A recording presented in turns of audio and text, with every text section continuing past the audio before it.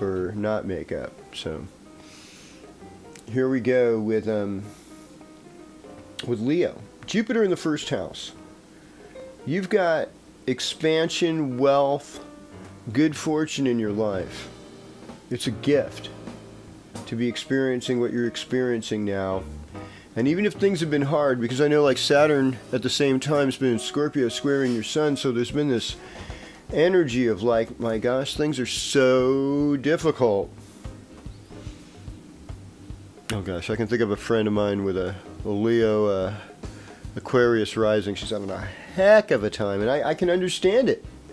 You know, I mean, these are not easy transits to necessarily deal with.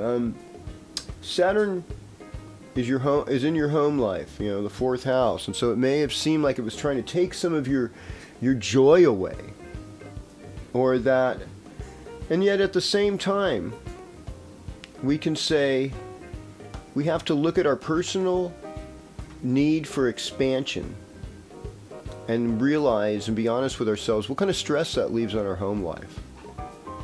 That we want to be better fathers and mothers. That we want to be the kind of elders that our offspring are going to be proud of. And, you know, pay attention to health issues. Try to get healthier. Try to change your outlook on your body. It's a little harder in the fall. You go to winter, there's more nighttime, easier to become more sedentary. But, you know, make an effort to just eat better and, you know, even just do exercises in your house. Well, greetings Virgo, and welcome to your horoscope. Okay, so Virgo thing. Virgo, right now, Scorpio is symbolic of your third house. I mean, it's part in your third house. And so third house is about communication. It's about the environment.